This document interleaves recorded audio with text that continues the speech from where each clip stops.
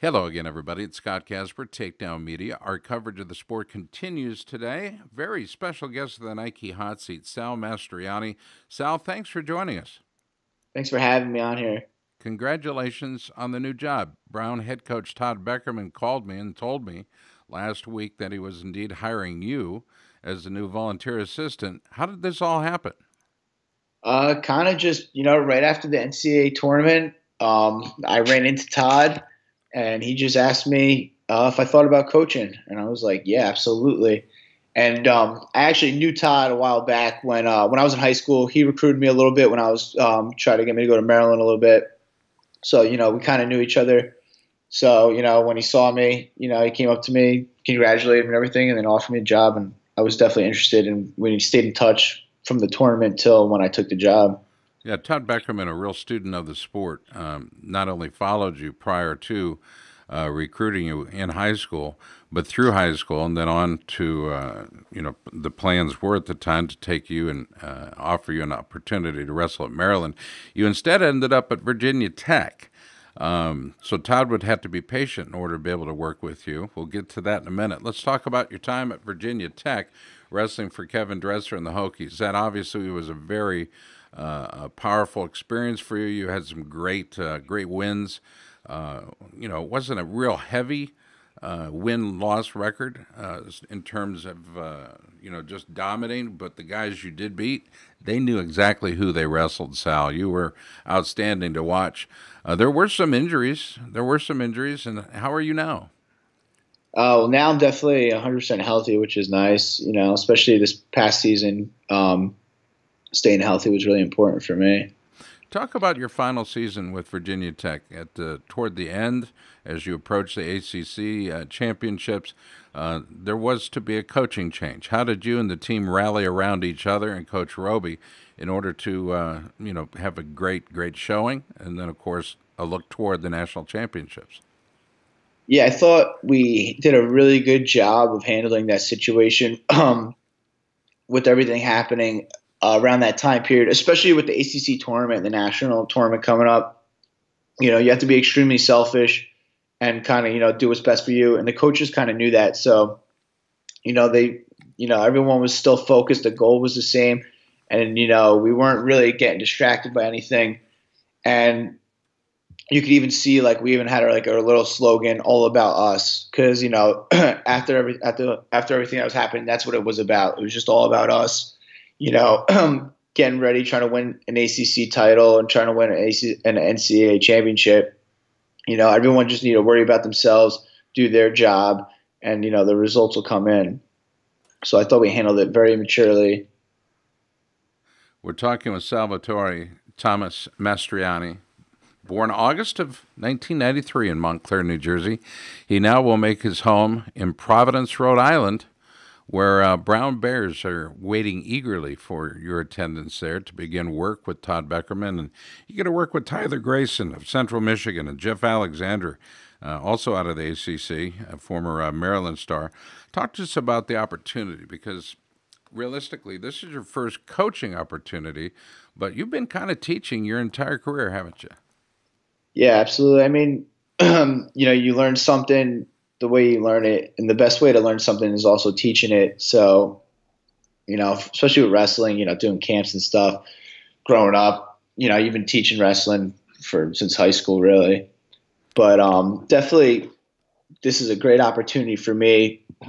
Starting off, this is a good spot for me to start off as well my coaching career, where a program that has so much potential, and Todd, who's a good guy and good coach, learning a lot from him, so I think it's a good opportunity. I do. I think it's a great opportunity. Todd talks about your work ethic, the work ethic that you put into all that you do, and he's looking forward to that making an immediate impact on the middleweights. I got to believe you're pretty excited.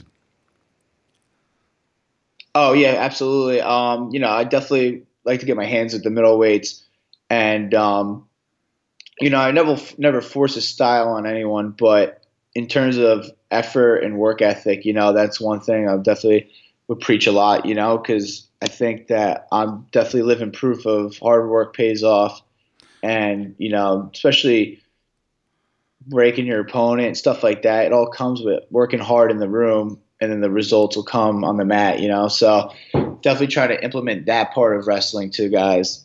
In talking about Rhode Island, Providence, Rhode Island, I don't know if it was your first trip there or if you'd been there before, but what was your first take on the campus itself? I really liked it. Especially coming from Virginia Tech, who has a really nice campus. There's a little different, but it's a lot like very historical, which was nice to see. Like we went in some classrooms. It's really, really historical. A lot of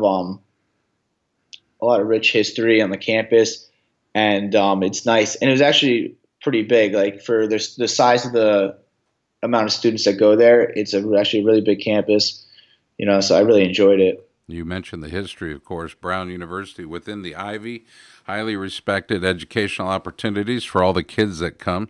And of course, you've got to have a pretty big GPA in order to be even considered, and that makes it that much more challenging for coaches as far as recruiting goes. I've got to believe you're going to be part of the recruiting process for a lot of kids, and given the opportunities that you earned, I'm sure you're probably pretty excited about that as well. Over your career, Sal, you tallied 12 major decisions, 11 tech falls, and 5 pins. None of those come without breaking your opponents. You talk about that. Can you describe what it means to break your opponent? Yeah, so pretty much to break your opponent is when the match is probably in the first period, relatively close. You could be winning by a couple, you could win it by losing. But the difference between you and your opponent is you up the pace when they either stay the same or lower it, and then that's when you see the results come in. Sometimes it might be in the second period, or sometimes it might take a little longer. It could be the last minute of the third period where all of a sudden your guy just has nothing left, and you're just taking them down, turning them, taking them down, letting them up, taking them down, letting up, and who knows, you tack them or maybe even pin them where they just completely fall apart and you're still going. That's what it feels like. You always seem like you were getting, like you were gaining steam as you went through those matches. I've watched some footage of you over the last couple of days just to remind me what, and a lot of times you can see, even the broadcaster or the fans can see when you've broken an opponent. Some were very obvious, some not quite so obvious. But perhaps that started at Don Bosco Prep. Is that fair to say? Yeah, definitely fair to say. Don Bosco Prep, well known for developing hammers. Yeah, Not not especially just with, not just the part that hits the nail. I'm talking about the claw end too. oh yeah. Sal, you're a communications and public relations major. Got your degree there at Virginia Tech. Um, what was your ultimate goal prior to even having this opportunity to coach? Oh, definitely to graduate and maybe find a job back home in New Jersey, something that I'd love to do. But honestly, I love wrestling, the sport. So I mean, when I got the opportunity to coach, it was a no brainer for me. With using your public relations background, is there a possibility that you'll start a Brown Bear blog, or as I call it, the Triple B? I'm not too sure about that. We'll see. I'll talk to Todd and see what maybe I can do to help around with using the public relations degree. I definitely know a good bit about that though, so I think that definitely helps with maybe a little bit of the marketing or anything. I think it'd be fun. I think it'd be Yeah. fun in a big way because that's the strength not everybody has. Hmm. My degrees are in communication and public relations as well. And gosh, you're in an area of the country that where it really all started with Dr. Bernays and and teaching the first class, writing the first book. It all took place in and around Harvard and Cambridge, Mass. We're talking with Sal Mastriani. He's the new volunteer assistant coach for the Providence, Rhode Island-based Brown Bears. When do you actually start? So our first camp is in June. Hold on.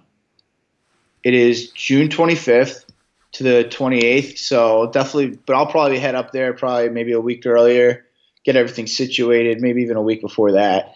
So I'm ready to go up as soon as possible, actually. But we're actually doing a clinic Wednesday at Bergen Catholic, so in New Jersey, which is like 20 minutes from me. So So you're actually Sal Jr., aren't you? Not really. My dad has a different middle name. I don't know. That's my parents like get mad about it. I don't know. Well, Yeah. Sal and Jen, how did they take the news when you called to tell them that you've already got a job? They were really happy for me, especially my dad was there when when I was talking to Todd, when Todd first came up to me about the job, and he was really excited. And my mom, she's definitely happy for me, but she wishes I could. She thinks I'm going to live down the street from her when I'm 40 years old. So I don't know. She's not happy about how far I'm going to be. But I told her it's closer than where it's only like 3 hours away, where I was 7.5 hours away in Virginia. So it's not too bad. Well, she wants you down the street. I know that. Yeah. Jen, It's an a old typical town. mom. I gotta love Yeah. it. I gotta love it.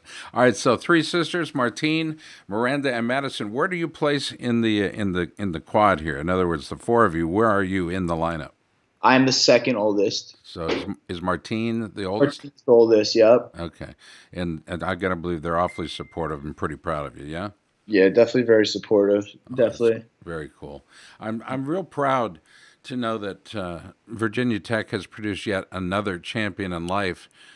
Did real well at Virginia Tech, and now you bring that energy, that optimism to Brown as they continue to develop on all that Todd has been doing. They've got a top ranked class coming in.